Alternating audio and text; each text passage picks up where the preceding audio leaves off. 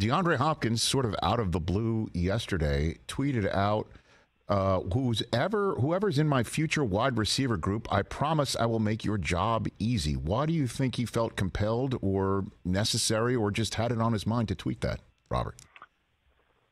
Rich, I think DeAndre or D-Hop, put that out there because there are certain receivers or certain position groups that always feel a certain type of way when the team or the fans or the media starts perpetuating stories or pushing stories about them joining the team. Why? The natural inclination is to think D-Hop joins the team and now my targets are gone away. Or if I'm the third receiver, I'm now the fourth receiver. Well, that's the reality of it. So I think what D-Hop is trying to do is get the receiver rooms of the teams that are looking at him or that he's looking to go to understand, I'm coming here, and yes, I might take away some of your targets, but I'm going to increase the quality of the targets you do get because you're not going to have all the attention of the defense.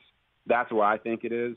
And I think it's actually a beautifully worded tweet as well. Kudos to him. So there's been, I guess, how do I follow up here? So he might have identified a place where he'd like to go, and he's heard through grapevines that players, would not like his presence there because it does eat into their reps, or it eats into their targets, or general managers might be concerned about that, and he's sending that out there on Twitter. Is that what you're saying? Do you think? I don't think it's general managers. I don't think most players, trying to talk to GMs or head coaches through Twitter probably isn't the best avenue to make that happen. Yes. I do think it has to do with players. And I'm obviously, we're just speculating here. Yeah. But I did see Devontae Parker's, press conference when they asked him about D-Hop.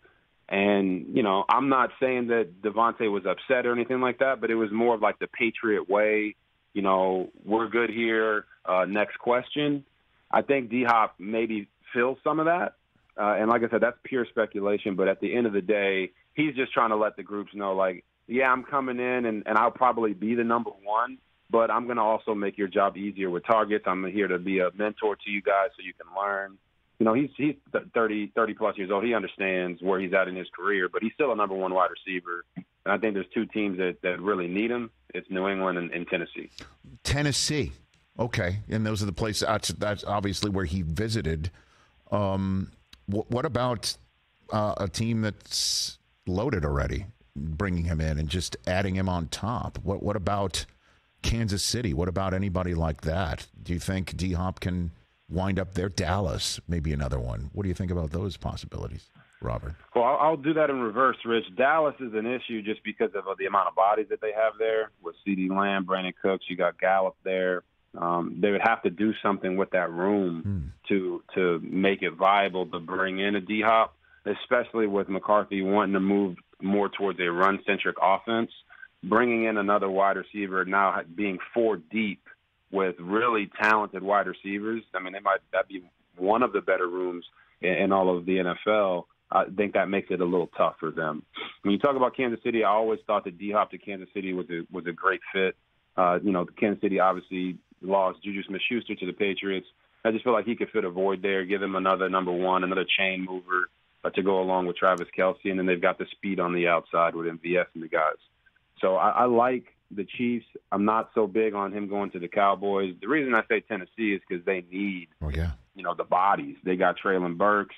You're talking about Kyle Phillips is their slot receiver, and then Westbrook, Akina, at wide receiver as their number two. Bringing in D-Hop there would definitely fit the mold. The question is, are they ready to win now? If you ask, Coach Vrabel, yes. But to the rest of the league, is that a spot that D-Hop is going to be able to go win a championship in? And there might be some split views on that. So you think Dalvin Cook to Miami just looks so simple that it's going to happen, or they have a pretty loaded room themselves right there? Robert, yeah, what do you think there? Yeah, they do have a loaded room, and Coach Mike McDaniel was very smart, past couple of days to kind of talk up that room so they don't, feel not necessarily the pressure, but feel like they're not liked because of the connection of Dalvin to Miami. Now, Dalvin in Miami makes sense. It's his hometown team. He's a dynamic back, coming off of 4 consecutive 1,000-yard Season still has a lot in the tank. But I know these two guys want to team up. At least that's what Dalvin stated, I think yesterday or couple days ago on Adam Schefter's podcast. Yeah. And the problem with that is NFL players just don't have the leverage or the power like NBA players do to say, hey, we want to team up, and then they make it happen. So the reality is both these guys want big paydays, as they should. Both guys want to be on a contender because, they know where they're at in their careers. But not many true contenders this year can afford both of them, to bring them both in. And that's why I point to New England, because I think New England can actually bring them both in, and it would increase their chances of being a Super Bowl contender overnight. Catch the Rich Eisen Show every single day on the Roku channel, 12 to 3 Eastern, for free.